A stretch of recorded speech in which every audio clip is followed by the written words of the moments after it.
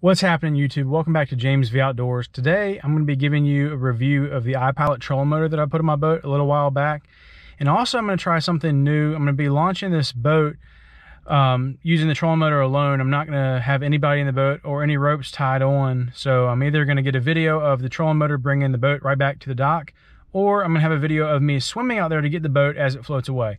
Either way, I'm going to post a video, so stay tuned.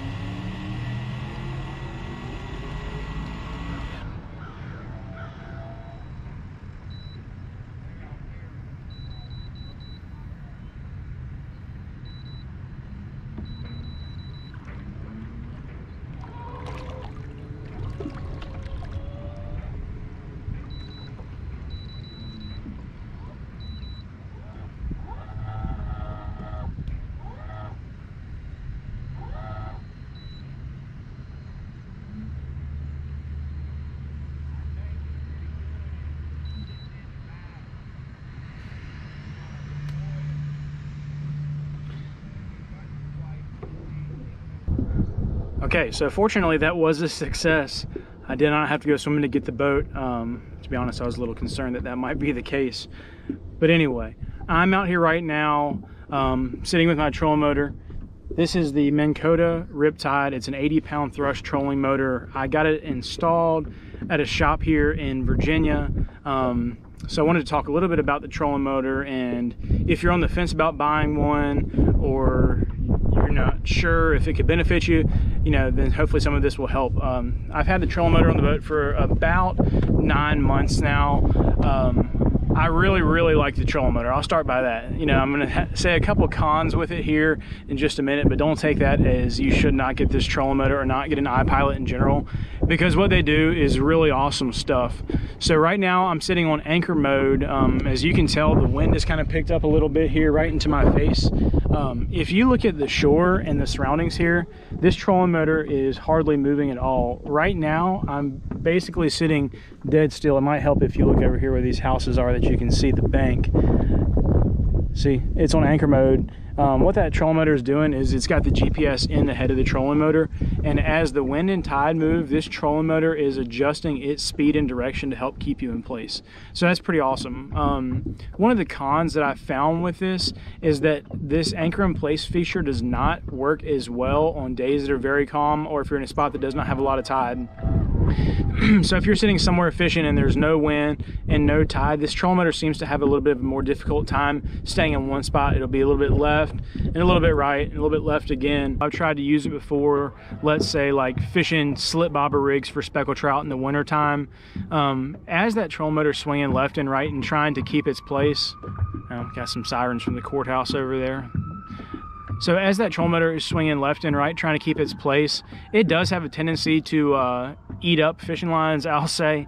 I've done this about 3 times where my lines have too much slack in them if I'm fishing multiple bobber rigs, and the trolling motor decides that it wants to eat them up. So you got to be cautious of that. Again, if there's wind or tide, no problem there. Another neat feature that I like about this trolling motor is that you can change speeds directly from the remote.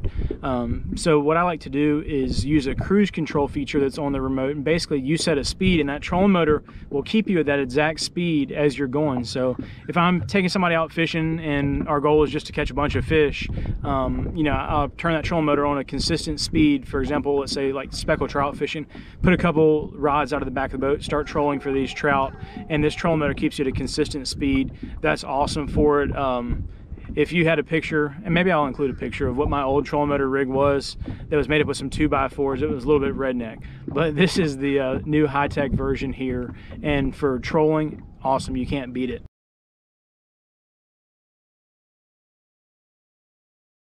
I was on the fence about what size trolling motor that I wanted to get, so I reached out to this trolling motor shop in Suffolk, Virginia, where I had this installed, and kind of told him my needs and what I was looking for. I've got a 15-foot Boston whaler, so it's not a big boat, but it's fairly heavy. And he asked what type of fishing I did, and I told him I like to fish in the rivers and the bay, and you'll run into some stronger tides there. So he steered me toward the 80-pound thrust. You know, there's no way around it. With the 80-pound thrust trolling motor, you're going to be working off 24 volts or 2 batteries. So you're going to have the additional weight when you do a bigger trolling motor, and they even make them up to a 36-volt system, like 112-pound thrust if you wanted to put it on a bigger boat. But as far as the power goes, 80-pound thrust has been perfect for me. I really haven't run into a tide or a wind that was strong enough that I could not move the trolling motor against it. So it's 80-pound thrust has worked out really well. I also had a smart battery charger. I can't even talk. A smart battery charger installed when I had this trolling motor put on. Basically what it does is it turns on every 15 minutes. It checks the battery levels to make sure they're at 100%. If they're dropping below 100%, then this thing will turn on a trickle charge on the specific battery that's below 100%. So you just leave it plugged in and you don't have to worry about it. Back in the day, my old rig also, I used to have 2 batteries that I put in and out of the boat. And when you're carrying 2 batteries in and out of the boat and trying to charge them and do all that, it's just too much. So the way that these trolling motors are controlled is by a handheld remote. It makes it really easy to change what function that you want to do. Hopefully you guys can see this here, but everything on this trolling motor is controlled by this remote here. So you can be sitting elsewhere in the boat and go and just press buttons on this trolling motor and it works.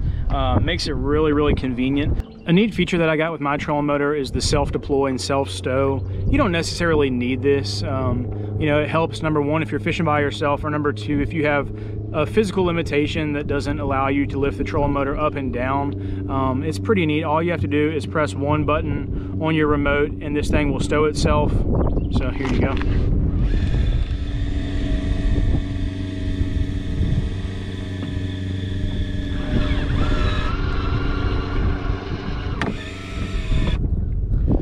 That's it. Same way with deploying. Press a button, trolling motor folds itself up.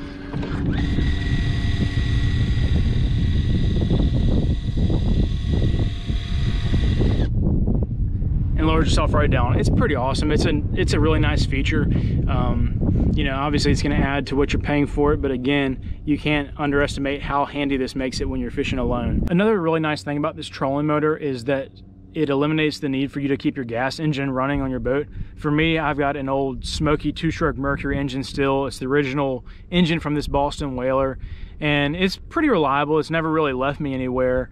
But the thing about it is so noisy. If you're at the dock and you've got 200 horsepower 4-stroke running beside, you know, my 60 horsepower Mercury, you'll never hear that 200 horsepower running. So for me, this trolling motor also brings a level of quiet. It's just more peaceful when you fish. And then also too, in terms of the fish, you're a lot more stealthy when you're coming up on a fish with the trolling motor versus a gas engine. So that's gonna, you know, offer you a new dynamic, and especially help if you're fishing for a fish species that is hesitant when they hear noise, which a lot of them are. So that's my honest review of the trolling motor. If you're on the fence, go ahead and get it. Trust me, this will improve the way that you fish. It'll change the way that you fish. And if you ever were to get this trolling motor and then for some reason not have it in the future, you're gonna think to yourself, wow, I can't fish like this, because it really changes the way that you do things. So again, it's a very good review from me on the Minn Kota Riptide 80-pound thrust. If you're on the fence, go ahead and get it.